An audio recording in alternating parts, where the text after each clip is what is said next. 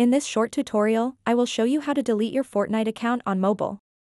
If you no longer want to play Fortnite or if you want to start fresh, deleting your account is a simple process. To get started, open up any web browser installed on your mobile device.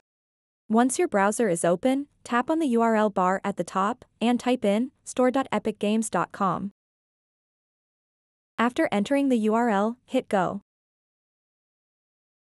Now that you're on the Epic Games Store homepage, look for 3 horizontal lines, located in the top right corner of the page.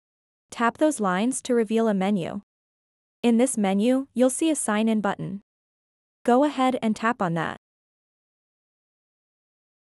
Enter your credentials, the same ones used for your Fortnite account, and sign in successfully. After signing in, tap those 3 horizontal lines once more. This time, you should see a profile icon, go ahead and tap it. From here, select Account. You'll now be directed to your account settings page, where all your account details are displayed.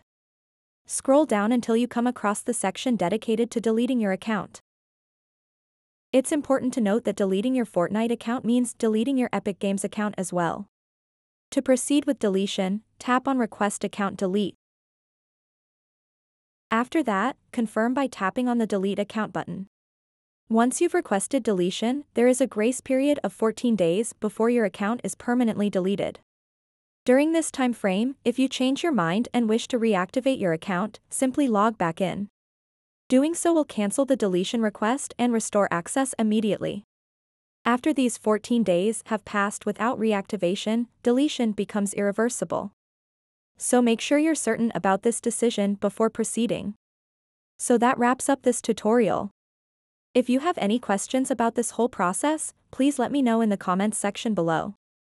And if this video helped you out, please give it a big thumbs up and subscribe to this channel for more tutorial videos like this one. Thank you so much for watching and have a good day.